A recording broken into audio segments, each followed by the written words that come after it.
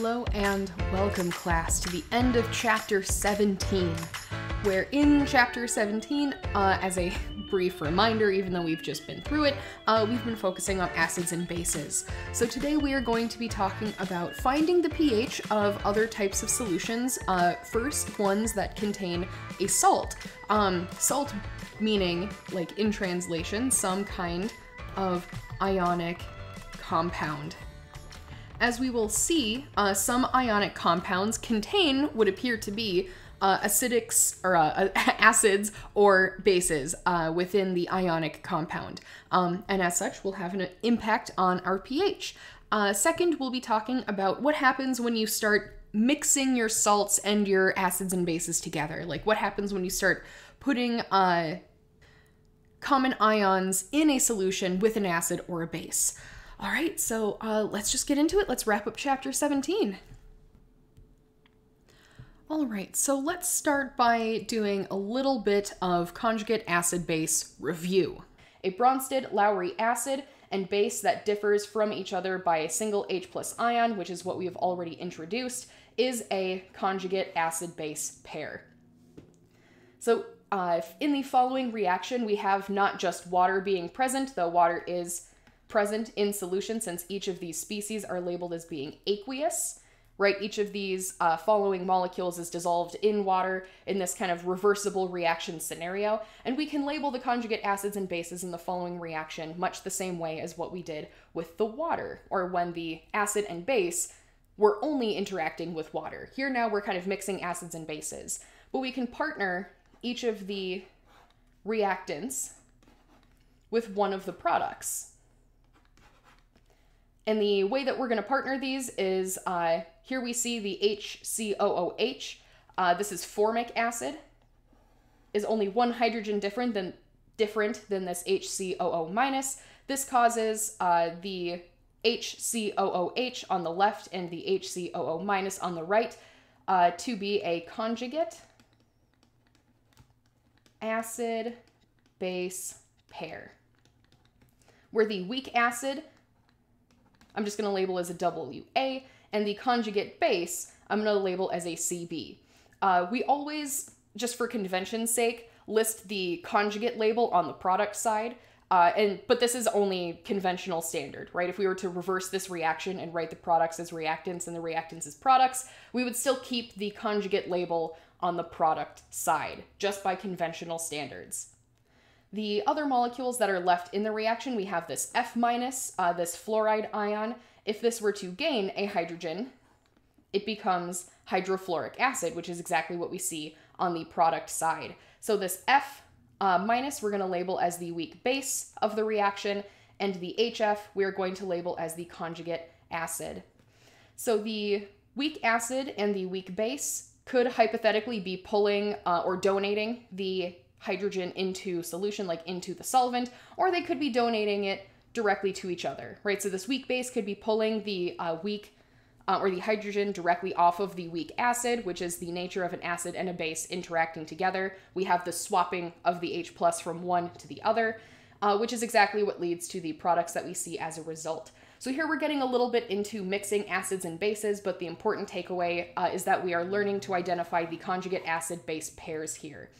Which species in solution, reactant and product, pair together because one has either donated a hydrogen or accepted a hydrogen, and then the product is the corresponding conjugate acid base as the result.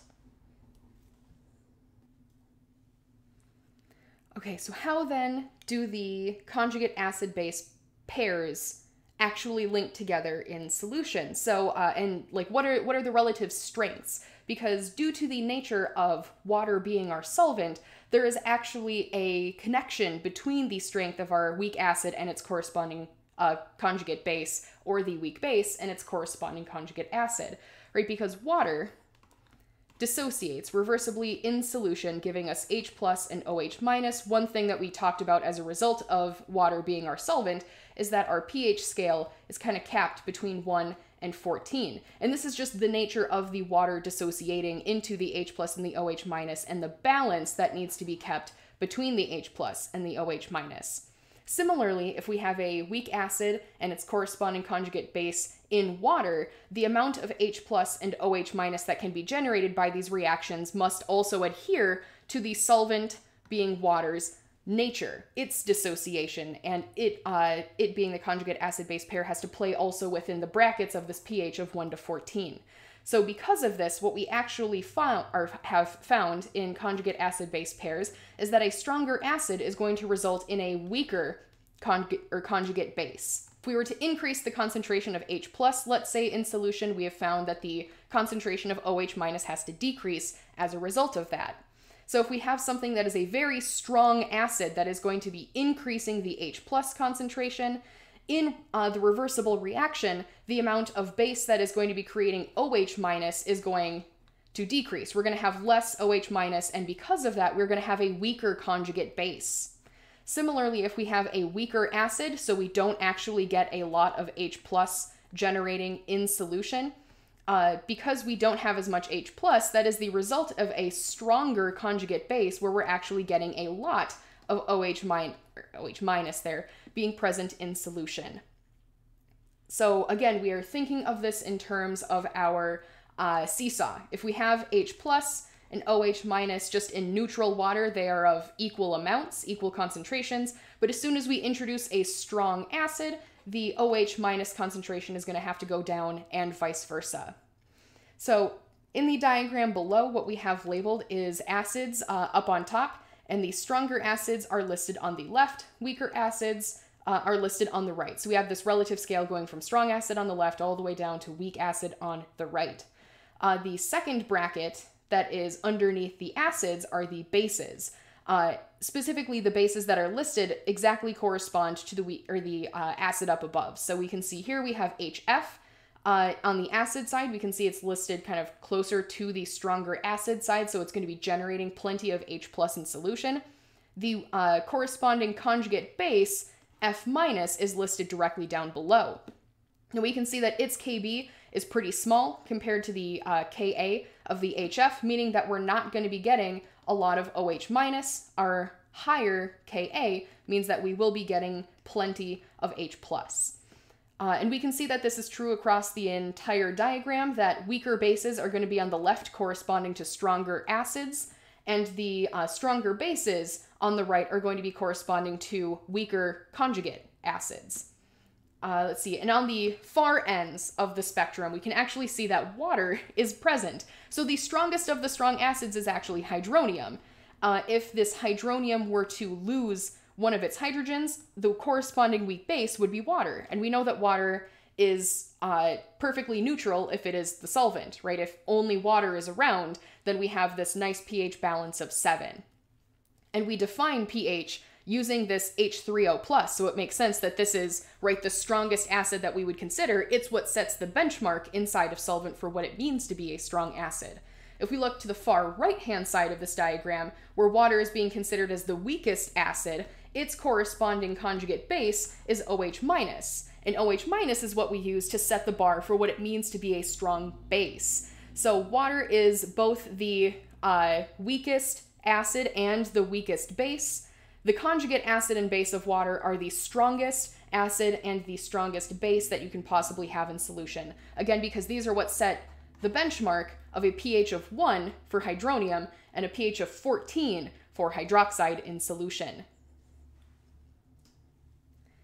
Okay, so I just mentioned Kas and Kbs being used as a measure for approximately how strong or weak your weak acids and bases are. So is there a way to link together the Ka and Kb of, let's say, a weak acid and a corresponding conjugate base, right? Wa for weak acid, looking at its Ka, and the Kb of a corresponding conjugate base. So this isn't just any acid and base. This is specifically for a weak acid and its conjugate base pair. And the same example could be applied to a weak base and its corresponding conjugate acid. We can use our Kw as a measure for relative conjugate acid conjugate base strength. So here we have this equation that is set aside. Our Kw is equal to Ka times Kb. And again, this is for specifically a weak acid, weak base, conjugate acid-base pair kind of situation. You can't use this just for any Ka or Kb. It has to correspond to the weak acid and its weak base counterpart. The reason why this equation is the way that it is, like how we derive it, is we start with what our Ka is classically defined as. So if our Ka corresponds to some generic kind of weak acid dissociating in solution, the Ka that we can write is going to be equal to the product of the concentration of our products, the H plus and the A minus, all divided by concentration of Ha. And our Kb, we're also going to similarly define starting from the conjugate base of the weak acid that we had first added into solution in our kind of first generic hypothetical example. Our A minus interacting with water is going to give us some more of that conjugate acid back, as well as OH minus. And so our Kb here is going to be equal to the concentration of our Ha times the concentration of our OH minus, all divided by A minus. All right, so if we were to take Ka and Kb and multiply them together, Ka times Kb, right, so I'm just gonna bracket these off. So we're looking at these now being multiplied together, this x being our big multiplication symbol. We can see that the Ha in the numerator on the right is gonna cancel with our Ha in the denominator on the left. Our A minus that is in the numerator on the left is gonna cancel with our A minus that's in the denominator on the right. And what this is gonna leave us with is H plus times OH minus. So here's our concentration of H plus times concentration of OH minus, which is exactly equal to our definition of Kw. So here we can see again, so long as we are using a conjugate acid-base pairs Ka and Kb, the multiple of these two equilibrium constants will be equal to the special equilibrium constant for water. So let's say we are looking back to that hypothetical first weak acid that we had in water, the HSO4 minus. It is known to have a Ka that is equal to 1.02 times 10 to the negative 7. We can use this information to find what the Kb is of the weak base. So just to rewrite our generic dissociation that we had seen, our HSO4 minus was interacting with water reversibly to generate some H3O plus and some SO42 minus. So we already know what the Ka is of this reaction in the forward types of direction, right? Our Ka is equal to 1.02 times 10 to the negative 7. So if we want to consider the reverse reaction, not necessarily like the pure reverse reaction, but now we're taking the conjugate base, and the conjugate base is interacting with the solvent also, regenerating our HSO4 minus as well as some OH minus, Ka here is equal to 1.02 times 10 to the negative 7. We want to know what our Kb is equal to. Well, all we have to do is take the equation that we have just learned. We just learned where it was derived from. Our Kw is equal to Ka times Kb to find what the Kb is equal to.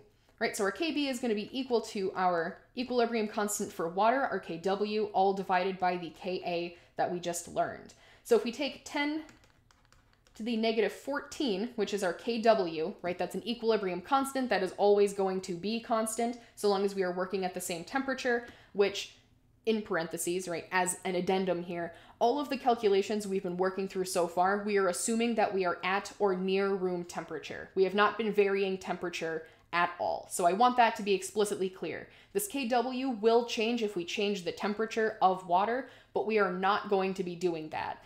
All right, so we have our Kw. It is equal to 10 to the negative 14. We're going to divide by the Ka that we have just been told, the 1.02 times 10 to the negative 7. And this is going to give us an overall Kb, let's see, that is equal to 9.80 times 10 to the negative 8. All right, so if we want to compare the Ka to the Kb, what this tells us, whichever value is higher, this is the overall, we would say, like, molecule or reaction that is dominant in aqueous solution. So because our Ka is higher, it is larger than our Kb, we would say that HSO4 or HSO4 minus is a stronger weak acid than what SO42 minus is of a weak base. So this SO42 minus is a weaker weak base than what the HSO4 minus is of a weak acid counterpart. So the dominant reaction inside of this aqueous vessel is going to be the dissociation of the HSO4 minus, not by much, right? It's only of a factor of 10 higher, a multiple of 10 higher, but that does mean that we are going to have 10 times the acidity compared to the basicity inside of solution. All right, so now that we have talked about how we can find Kas or Kbs of conjugates from their counterparts, like from the reactant side, the acids and bases, let's look at how we can, or where we can find conjugates in solution, even if we didn't place an acid or a base in solution in the first place. Namely, what happens if a salt, so like some kind of ionic compound, contains an ion that is going to behave either as an acid or base in solution.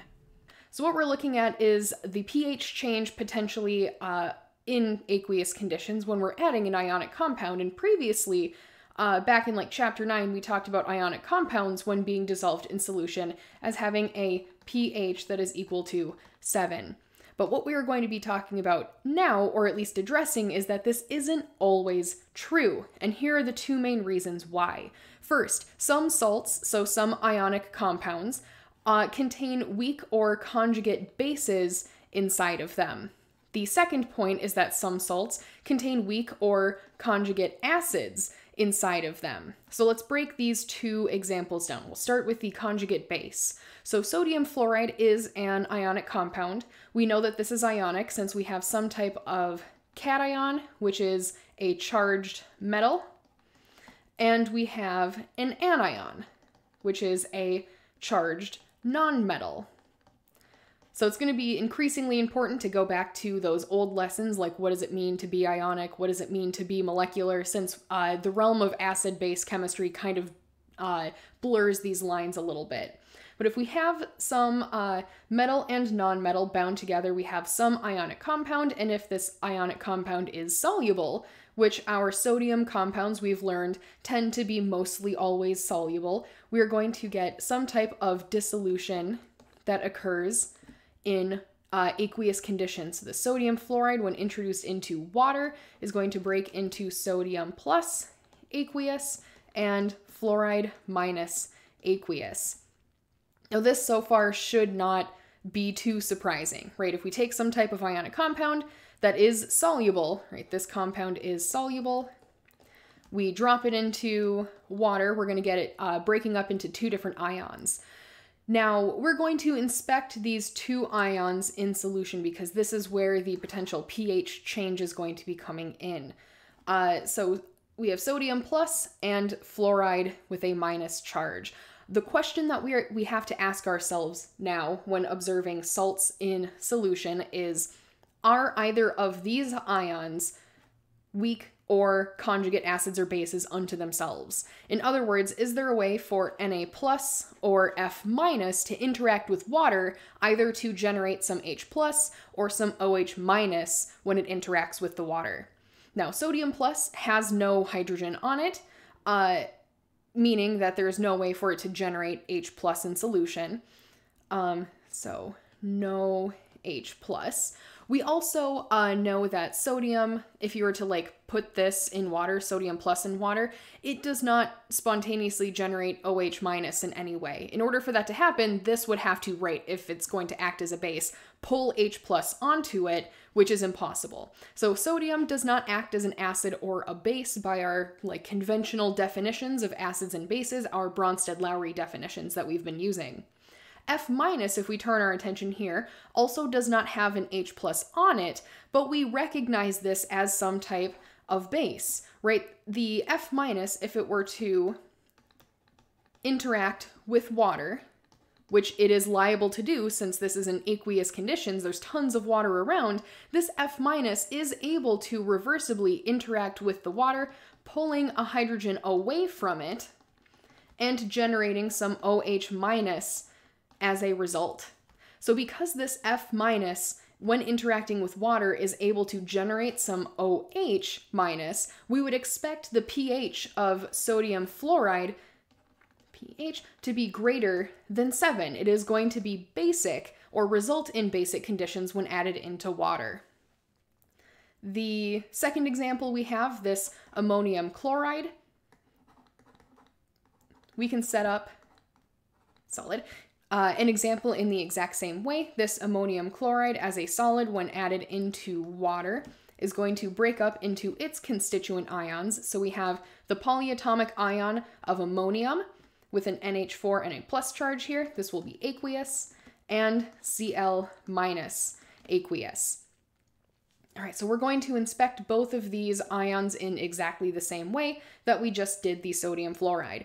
So first we have the ammonium ion, and the question here is, can this pull an H plus onto itself? Can it act as a base? Probably not, since it already has a plus charge. It's not going to want to attract any additional hydrogens to it, so any H plus in solution is not going to be attracted to this NH4 plus.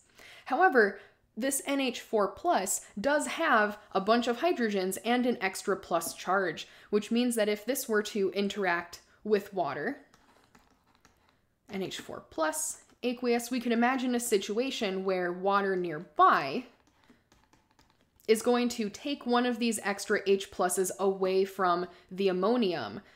This will leave us with an ammonia, which we recognize also as a weak base, and H3O plus.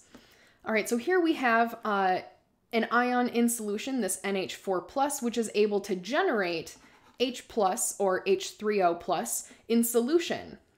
So before we come to a final decision on its pH, let's also observe the second ion that's present here, so the Cl minus.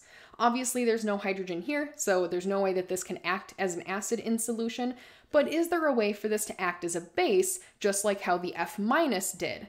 Well, let's draw out what that would look like. If this Cl minus were to act as a base and pull an H plus onto itself, this would result in HCl.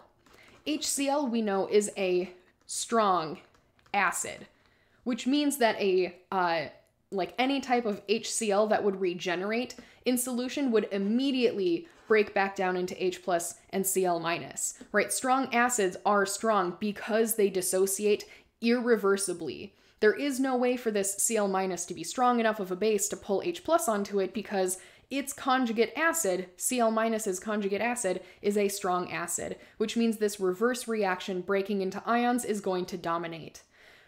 Overall, what this means for our NH4Cl when it is added into aqueous conditions is we have some type of weak acid here, this NH4+, which is able to generate some H3O+, and we have this Cl-, which is too weak of a base to counter the acidic behavior of the NH4+.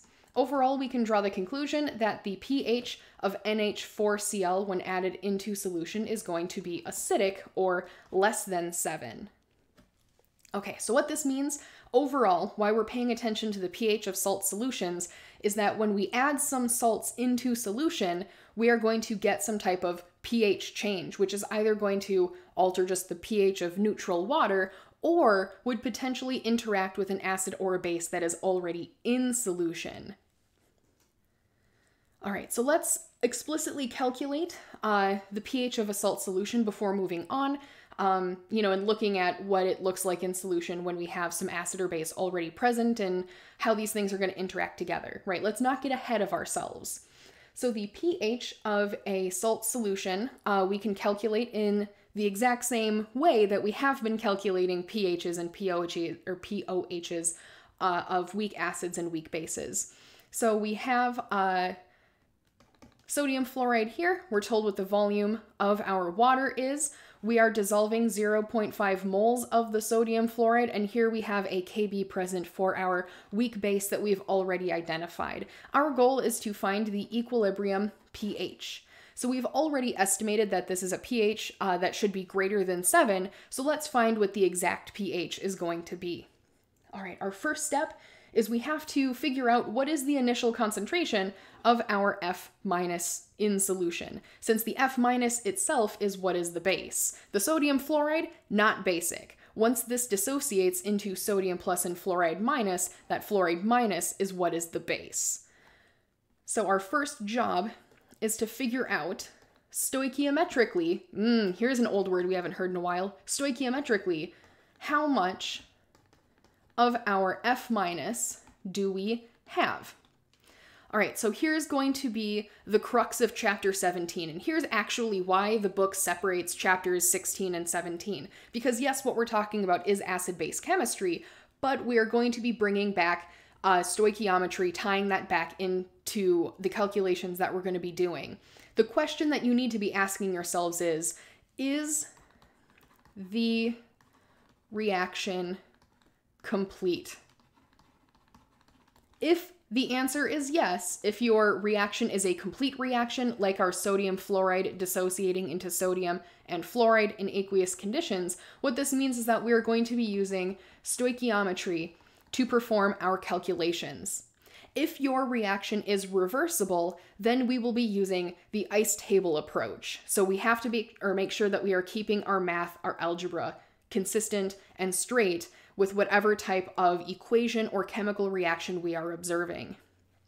All right, so let's turn back our attention to the sodium fluoride. Well, we know that we started with 0.5 moles of the sodium fluoride, and since this dissociation reaction happens in a 1-to-1, there's going to be 1 mole of fluoride that is generated per every 1 mole of NaF that gets used up. Writing this out may suddenly seem very trivial or mundane or unnecessary, but I promise getting back into the habit of explicitly showing your stoichiometry is going to be very useful as we start working into the more and more complex problems. So we're going to break down our problem into 2 pieces. Our first piece here is the complete dissociation, which is going to generate 0.5 mole of F minus that is going to be present in solution once all of the sodium fluoride has completely dissociated into our F minus. Okay, now that we have our moles of fluoride present here, our next job is to use this value in the calculation for figuring out what the pH of our solution is going to be. All right, so in order to clean this up a little bit, I am going to erase the writing on the screen. So if you have not yet written down everything, please do so. All right, now that this is erased, right, we have figured out how many moles of our F minus we have in solution, our 0.5 moles of F minus. And from here, we are going to now set up our reversible acid-base reaction with water. In much the same way that we just wrote the equation on the previous slide when we were demonstrating that F minus is able to act as a weak base in solution, our F minus, now that it is broken away from all of our sodium pluses, can interact with water reversibly to create some HF, no charge, aqueous conditions, and some OH minus aqueous. All right, so the way that we're going to now use this setup is the exact same way that we've used any time or any case of a weak acid base equilibria looking for pH kind of problem.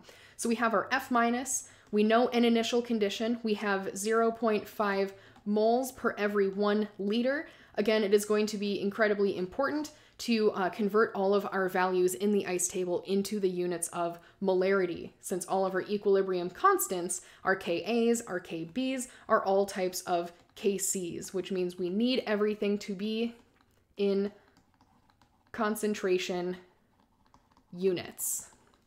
All right, that's just a general reminder. We're going to be looking for some type of change and then finding an equilibrium value. Water, again, don't have to worry about since it is a liquid. Nothing new is happening there. We're not changing the rules all of a sudden. This is a heterogeneous equilibrium problem, which means the water we are not going to count. Now initially, right, since we're only taking sodium fluoride and dissolving it in solution, there should not be any HF present, and similarly, there is no OH that has already been generated from the sodium fluoride. This is exactly what we are here to calculate. What is the change that is occurring as the F minus is interacting with water and creating these new products once equilibrium has been reached? All right, so 0.5 minus X with an X here and an X here. Okay, so our problem already is almost complete. The reason being is I am going to take a shortcut in solving for this problem since our KB is equal to an incredibly small number, right? 1.40 times 10 to the negative 11 is very, very small, definitely smaller than our initial conditions by a significant margin. So what this means is I'm going to take the shortcut where I can drop this minus x here, since the change from our initial condition is going to be so insignificant. So our KB is going to be equal to x squared, since we have our two products multiplied together, all divided by 0.5. Now when rearranging and solving for x, our x is going to be equal to 2.65 times 10 to the negative 6 molar.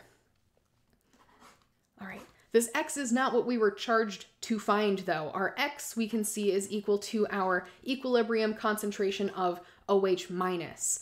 Our OH minus concentration is not what we were explicitly looking for, right? We're looking for equilibrium pH. What this means is we're gonna have to use our Kw is equal to concentration H plus times concentration OH minus, since we are working in aqueous conditions, to be able to solve for what our H plus concentration is.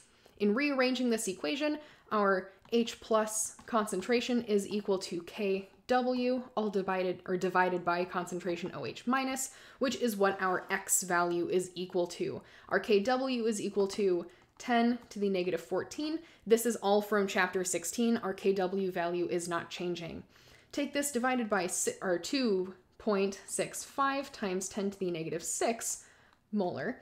And what this means is that you are going to end up with a concentration of H plus that is equal to 3.78 times 10 to the negative 9 molar. Last but not least, we can use this to solve for what our pH is equal to, since pH is equal to negative log of this concentration that we just found. Our pH is equal to 8.42. All right, so I flew through that math. Absolutely, go back, take your time, see if you can't hit these big check marks, as you're going through the calculations. The important takeaway is that we predicted that the pH of this sodium fluoride in solution would be greater than 7, and here we can see that we do in fact have a solution that is of basic conditions. Our pH is greater than 7. And this is all because our F- was able to act as a weak base interacting with water and generating some OH- in solution. Well, now that we have taken the time to look at the relationship between conjugates in solution as well as the magnitude of their respective Kas and Kbs, as well as observing what happens when you add salts into solution that can change or impact the pH, what we're going to turn our attention to is what happens when you mix a weak acid and its conjugate base, or even a weak base and its conjugate acid. The result of such a combination is going to result in what we call pH buffer solutions. This, by definition, is a solution that contains a certain amount of weak acid or base. So it could be, HF, like what we just studied, but also it has its conjugate present. So a weak acid in solution will be with its conjugate base, or a weak base will be in solution with its conjugate acid. The result, though, of both of these species being present is that you're going to be working with a solution that is going to be more resistant to pH change due to the common ion effect. If F- is present, according to our equilibrium expression, as we have our HF interacting, dissociating, creating some F+, if we have an increased amount of our F+, what this means is that we are going to be resistant to changing or neutralizing any of this HF, right? If we neutralize a certain amount of this HF to create some F-, because we already have F- present, according to our dissociation reaction, we're going to be regenerating some of this HF that was previously neutralized by the strong base. All right, so we can use this as a qualitative description as to why the pH did not change as much in our second solution. In the chart or illustration below, we can kind of see a diagram representation of what it was that I just said. If we have some type of buffered solution, so here we have acetic acid present in solution with the acetate ion. If we were to hypothetically add some H3O+, yeah, we're going to be neutralizing a little bit of the CH3COO-, that acetate ion, and we will be generating some of this acetic acid, but we can see that there relatively wasn't that much of a change from the conditions that we started with, since both of them were present in a pretty significant or marginal amount. If we were to add some of our weak base, we would see, again, there's a little bit of a difference here. We're shifting away from that equal concentration, but it's not so significant of a difference that we're going to see a significant difference in the overall H+ concentration. Because really, again, that's what connects to pH. pH is a representation of the H+ concentration. And so if we're going to be neutralizing the weak acid or weak base that's present by adding some strong acid or strong base, if we don't see a huge shift away from our initial conditions, we're not going to see a huge shift in the corresponding pH. Buffered solutions are incredibly important. Buffered solutions are what keep you and me alive. If you've ever wondered, again, why is it that your stomach acid doesn't just eat through your entire body? Why is it that you're not just a puddle of jello, since we have pH differences all across our body? It is because of buffers. The solutions inside of our body contain weak acids and bases, as well as the conjugate ions readily present. And these conjugate ions are what keep our pH levels stable. It's what prevents us from neutralizing ourselves as we exist.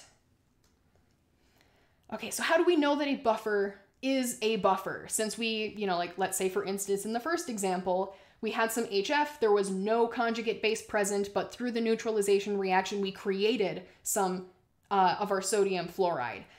Was that a buffer? How do we know? The buffer capacity, or the capacity with which a solution can be considered to be a buffer, is according to the definition below. If your conjugate base to weak acid proportion is somewhere between a magnitude of 10 and 1/10, you're working with a buffer. You are working with a solution that is going to be resistant to pH change. So our buffer capacity definition is the greater the concentrations of your weak acid and conjugate base, the more of both of these you have, the more resistant to pH change your solution will be, the more buffered your solution will be, because it's going to take more and more of your strong acid or strong base to neutralize your weak acid or conjugate base. If you have a ton of this present, there's not going to be a whole ton of neutralization going around. Your solution is going to be buffered at a specific pH, and your system will be stable. All right, so since buffered solutions are so resilient, because they are so resistant to pH change, two scientists by the name of Henderson and Hasselbalch decided to see if there was a way to more easily calculate, what are the pHs of these solutions, since they are so resilient to change. The Henderson-Hasselbalch equation is what they came up with. This is used to calculate the pH of a buffered solution in which the equilibrium concentrations of your acid and your conjugate base are known. And because this is a buffered solution, your equilibrium conditions will be similar to initial conditions. There's not going to be a lot of a change here. This is exactly why we can use the Henderson-Hasselbalch shortcut. If your solution is not a buffer, no Henderson-Hasselbalch equation for you. Your solution must be a buffer. If it is not a buffer, you will not get the correct pH. If your solution is not a buffer, you will have to go through all of the ice calculations as we have been learning. If your solution is a buffer, though, we can use the equation that is outlined here, where your pH is going to be able to be calculated by taking the pKa, which is equal to the negative log of your Ka, and you can add the log of the concentration of your conjugate base divided by the concentration of your weak acid. All right, again, working with buffers or acknowledging buffers is incredibly important for anyone who, uses or looks at chemistry as a way to appreciate life as it has developed on Earth. Working with, though, buffered solutions is also very handy when working with any type of biochemical setup. I know a fair number of you in class are interested in the biochemistry major, or at the very least are interested in biochemistry as a topic. One really neat study or molecule to study biochemically is hemoglobin, right? It is very widely studied. That is what the illustration is here. We have this huge protein structure, and the protein itself is only stable, or only does its job, is what I should say, at a pH of 7.4. Your blood is ever so slightly basic, but if the pH in your blood becomes acidic, your hemoglobin no longer wants to bond to O2. If your conditions in your blood, your pH drops to less than 7, hemoglobin really likes bonding to carbon dioxide, which is a problem because carbon dioxide, if it gets stuck in your blood, is going to cause you to asphyxiate. So if you want to study hemoglobin in a way to understand what's going on in the human body, you need to make sure that your solution has a pH that is 7.4. If your pH is too low, you're going to get incorrect binding. If your pH is too high, the protein itself breaks. And so you're not going to get a really good, result or study or whatever if you're working with hemoglobin if your pH is off. So let's learn, how do you intentionally prepare a buffer solution for the cases where you are going to be working with biochemical molecules or whatever your study might be. And buffers can be made one of two ways. Either, one, our buffers can be made by mixing a weak acid and its conjugate, or number two, by neutralizing a weak acid and generating its conjugate. So either way, we will have a mixture of our weak acid and its conjugate present inside of solution. So what this is going to look like in situation 1, we'll focus on situation 1 right here, is that we would have a solution, like we can see, here's my beaker filled with the solution, and let's say the solution right now is just straight up our weak acid, and I'll just represent this with our generic weak acid formula, HA, where H is the acidic hydrogen in the structure, and the A here stands for our anion, whatever it's going to be. Now, the solution currently, yes, is dissociating. There's going to be a little bit of interaction with H2O, reversibly generating some A- and H3O+.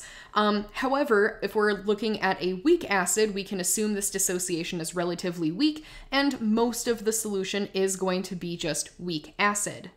If we want to make our solution a buffer, if we want to make this solution pH change resistant, right, pH change resistant, what we're going to do is add a salt to this, and the salt is going to contain some kind of positive ion. Let's say sodium is a very common one, or even potassium, and the counter ion in this is going to be A. A being also the conjugate of our weak acid. So when this Na, this sodium A, this hypothetical conjugate, get added into solution, this is also going to break up. Na is going to dissociate into Na plus and A minus. Now the Na plus doesn't have any type of pH impact. This we literally just learned. However, as this NaA, this sodium A, breaks up, what we are going to be paying attention to, what we add, is the A minus. So in essence, to this beaker, I am just adding a bunch of A minus floating around. And it is the balance now, the existence of our weak acid and this A minus present in solution at the same time, that's going to create a buffer solution that is going to make this thing now resistant to pH change. The second method for creating a buffer, the neutralization of a weak acid and the generation of its conjugate as a result, we're actually going to save until next lecture. So we're going to wait until we start getting into titrations and neutralization reactions to return to method 2.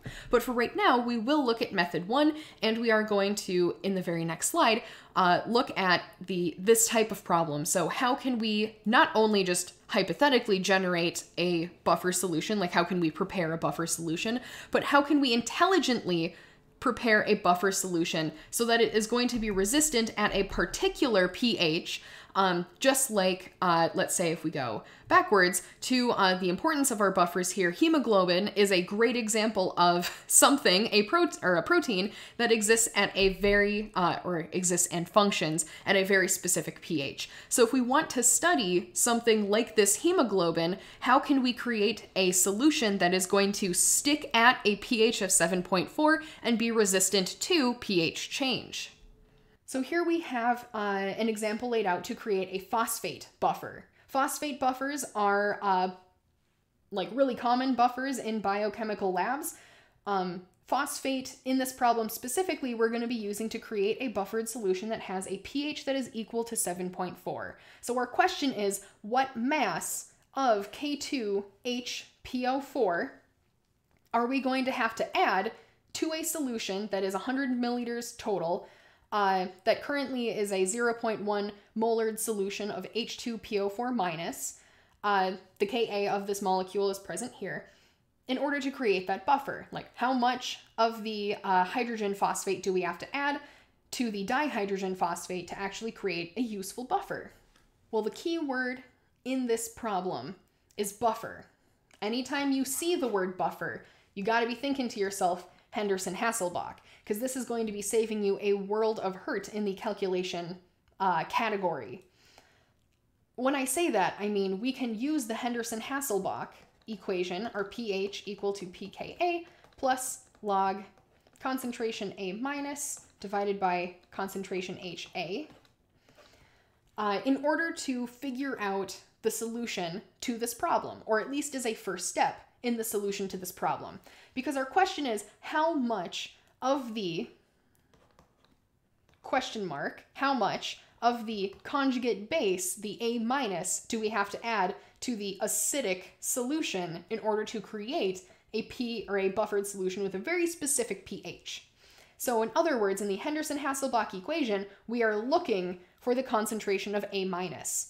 Since we know the volume of our solution and we know the formula of the compound, we can figure out what is the exact mass that we're going to have to add. But first we need to figure out what's the concentration at equilibrium that we need to actually make the buffer. All right, so we have a pH that is given to us, 7.4. We have the Ka of the weak acid that we're going to be considering. So this is a negative log of 6.2 times 10 to the negative 8. We're going to be adding the log of our unknown, which is our A minus, all divided by the concentration of our weak acid, which is in this case a 0.10 molar. Now, how did I know that the H2PO4 minus is the weak acid in this case and not the conjugate base, right? Because there's a minus sign here.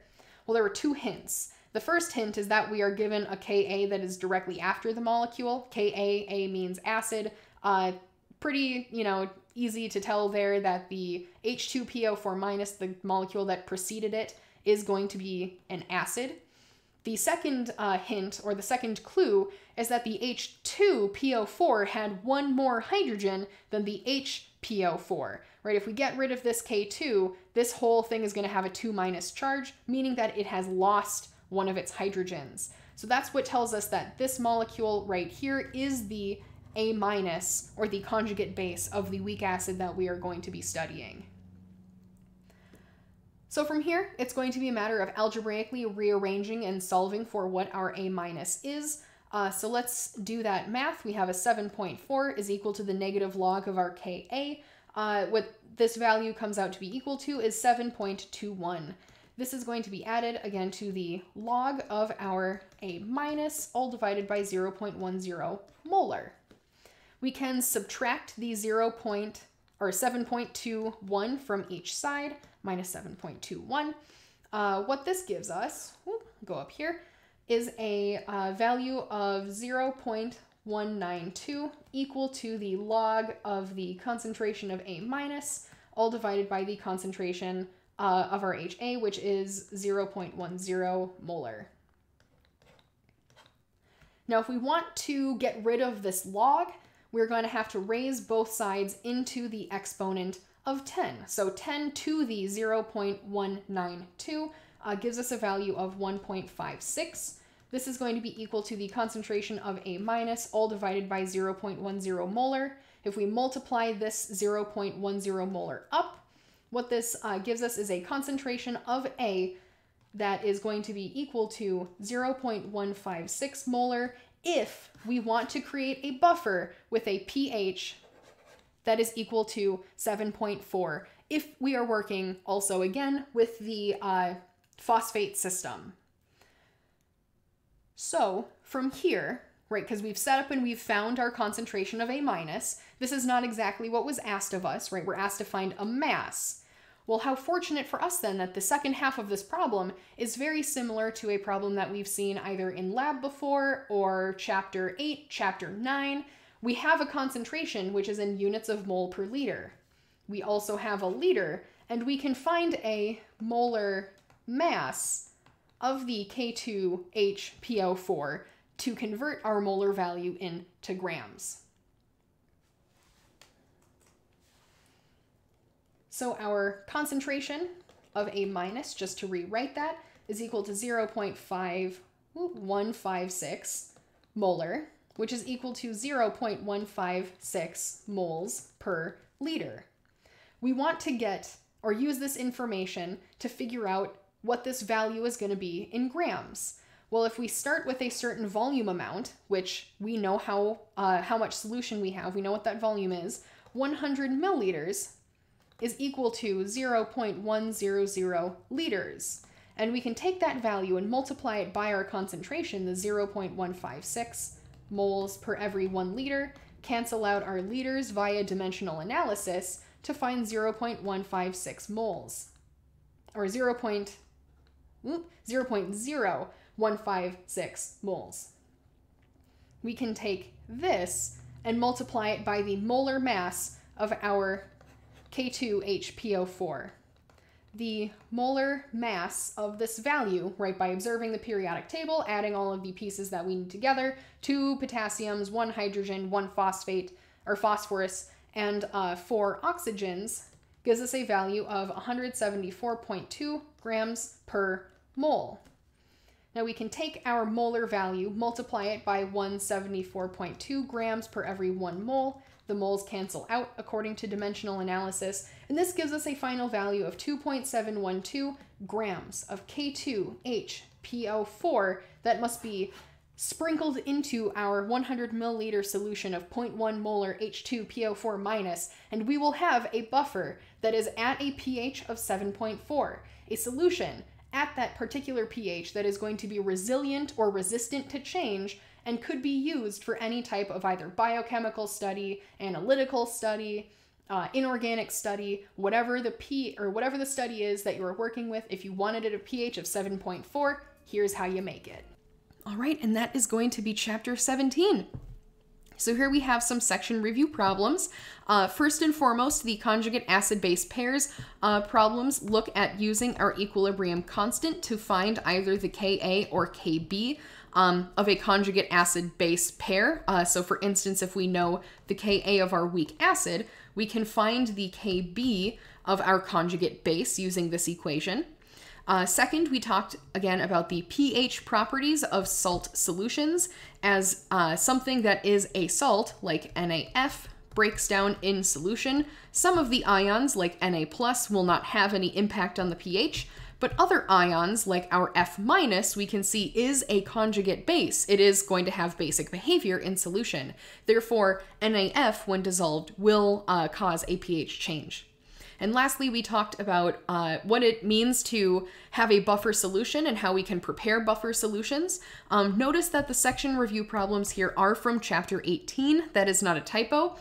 Chapter 18 focuses, as we've seen a little bit already, on KSP, or solubility, but it also focuses on neutralization. Specifically the neutralization of acids and bases. So when we come back, we are going to be jumping into chapter 18. That's going to be our last unit, or our last chapter for this semester. And we're definitely still going to be building up off of our acids-base conversation, but we're going to be looking at the role of neutralization in studying our weak acids and weak bases. All right, but for the time being, if you have any questions, please do not hesitate to ask those questions. And until next time, class is dismissed.